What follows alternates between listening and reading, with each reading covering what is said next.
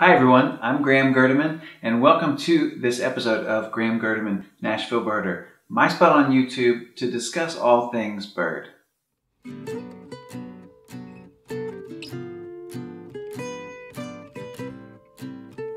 Today I'm going to talk about one of North America's most loved and celebrated birds, the purple martin. I was fortunate to spend a lot of time with purple martins this year as I was asked to help document their successful nesting at a breeding colony at nearby Warner Park Nature Center in Nashville, where I was able to witness the bird's North American life cycle from when they arrive in the spring to when they depart in the fall, with the building of nests and raising of young and fledging in the middle. It gave me a much deeper sense of understanding, a more intimate sense of the birds' lives. I'd like to share some of that with you. Purple martins are the largest members of the swallow family in North America, family Hirundinidae. Adult males are unmistakable, entirely covered in dark purple-blue iridescent feathers, which often will appear entirely black. They have a forked tail, which is much more shallow than a barn swallow's deeply forked tail. Females have a purple head and back, but their breast and belly is white and streaked in gray. As you can see, they eat insects. They forage on the wing high in the sky, often hundreds of feet in the air.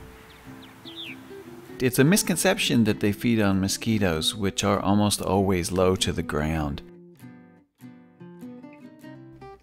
Purple martins are what we call secondary cavity nesters, meaning they don't dig out their own holes. Rather, they rely on finding existing holes. Historically, that would be old woodpecker nests, but for thousands of years, humans have provided housing for purple martins to encourage them to nest around crops and eat pests. Early Native Americans hung dried and hollowed out gourds for them to nest in, and commercially available plastic gourds mimic those today. Over the centuries, and especially since the Industrial Revolution, deforestation of large old-growth forests in America was virtually complete. Purple martins in the western United States still nest in holes in trees and cacti, but east of the Rockies, where most purple martins live, nearly 100% of them are dependent now on man-made housing like this.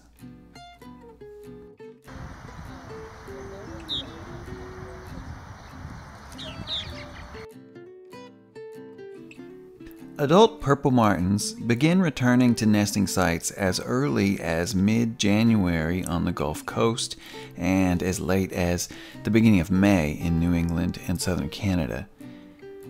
Young birds which hatched the year before come later. They build their nests out of available twigs and straw, and they construct a mud wall around the nest, which likely serves both to protect the young from predators as well as possibly preventing them from falling out of the nest. When the nest is complete, it is lined with fresh green leaves. These nests are lined with the leaves of a nearby cherry tree. Throughout the nesting cycle, the only maintenance on the nests once they are complete is to regularly remove these leaves as they brown and grow old, and they're replaced with fresh cut ones. Eggs are laid on top, one per day, and incubation is done entirely by the mother. And then they hatch.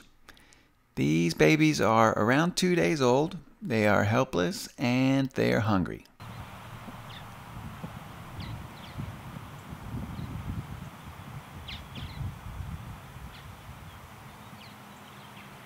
While incubation is only done by the female, both parents take up the task of bringing food.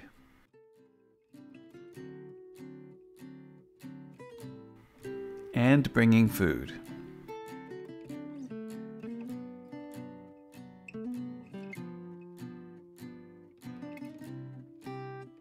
And bringing food. The young grow incredibly fast. They are going to fledge and leave the nest only around 1 month after hatching. flinging themselves out of the nest hole to fly for the very first time. This is not a young bird fledging, it is actually another adult female being evicted by the mama. Eventually, all of the surviving young have fledged. They may come back to the nest for a few days to rest, but soon these gourds are empty. And what happens next is one of the most spectacular events in North American birding. Before flying south to Brazil for the winter, purple martins come together. They gather in the evenings in huge roosts, as many as 500,000 birds or more.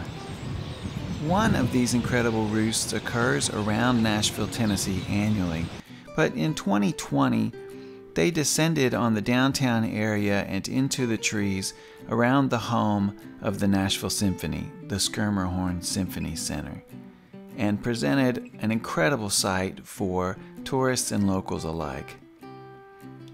The symphony management was extremely open to protecting these precious natural resources.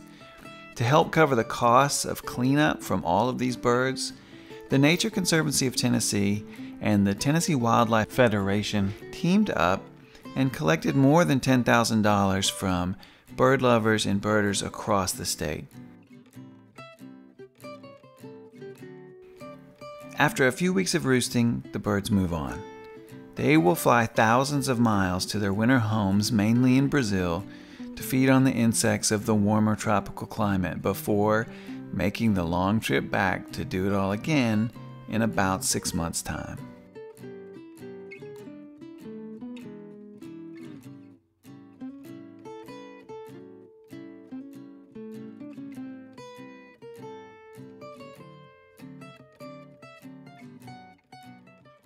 Thanks for joining me for a few minutes to talk about purple martins. This is my first full video for this YouTube series. I really hope that you found something that you enjoyed.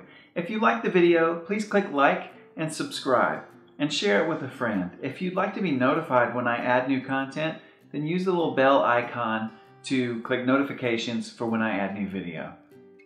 I'm going to try to end these episodes with a few moments of nature. For this first episode, I would like to leave you with a few minutes of the incredible sights and sounds of the purple martin roost in downtown Nashville 2020. Thank you. Good birding.